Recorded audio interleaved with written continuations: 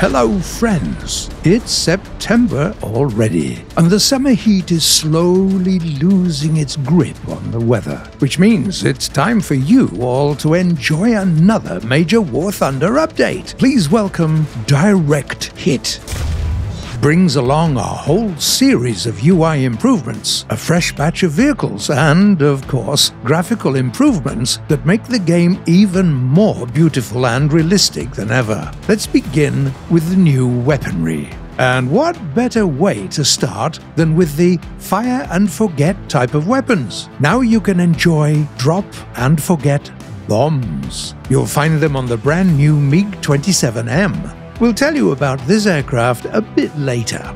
Homing bombs with a TV seeker will ensure a direct hit so that the pilot can switch to their next target right after the drop.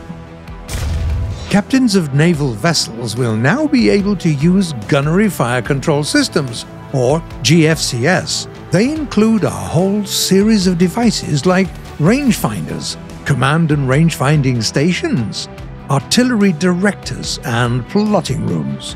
GFCS makes aiming at flying targets significantly more comfortable with an aiming reticle, UI hints for each gun's status, and a convenient lead marker.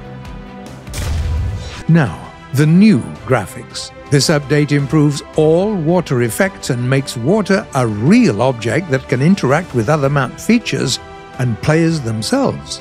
If a machine gun volley hits the surface of the water, you'll see a series of tiny little splashes. Meanwhile, a huge HE round will throw a whole watery pillar up in the air. Artillery volleys, torpedoes, and setting fire to vessels big and small has never looked this pretty. As for air effects, the vortex effect has now been updated. It's those little condensate traces seen next to wingtips at high speeds. Flares look even more stunning now, too. We know, you're here for the new vehicles, right? Let's see them then. The Swedish tech tree receives a new top fighter interceptor. Please welcome the Saab JA-37. Its mighty 11,000 kgf engine can propel the aircraft up to 1,350 km per hour near the ground. For suspended armament, it can carry 6 air-to-air missiles, 2 for medium range and 4 for close range. Add to that a 30mm cannon and rockets, and you're all set against enemy ground vehicles.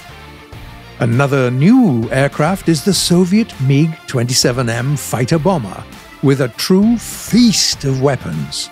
Rockets? Check. Bombs? Check. Precision-guided munitions? Of course. And this is the first aircraft to receive new types of ordnance: guided bombs and the Kha-29T TV Seeker missiles.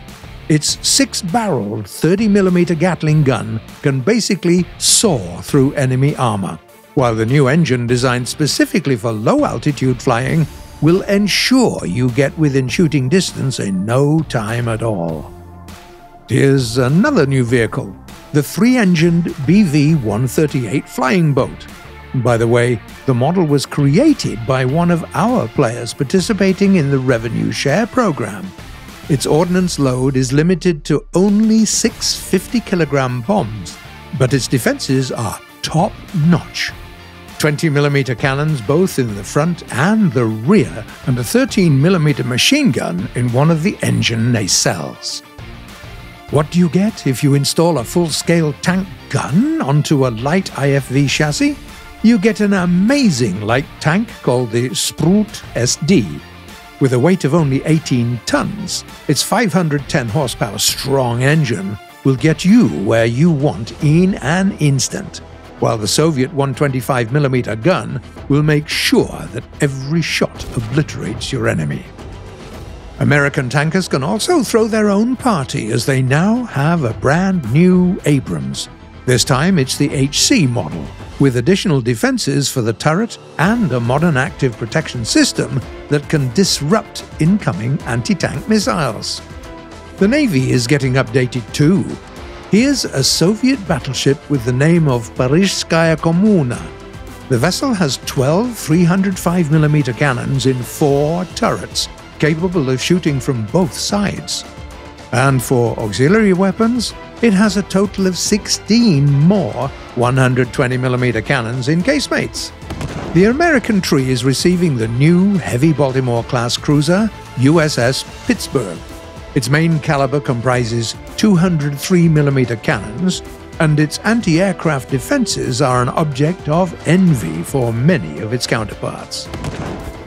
Well, that's how many vehicles we can cover in this video, but there's much more, of course. Like the new top Chinese tank with a welded turret, the ZTZ-99-3, the exceptionally mobile Japanese Type 87 RCV, or reconnaissance vehicle, and the Italian C-13/90 armed with heat rounds, a sort of hybrid between the AUBL and the Dardo.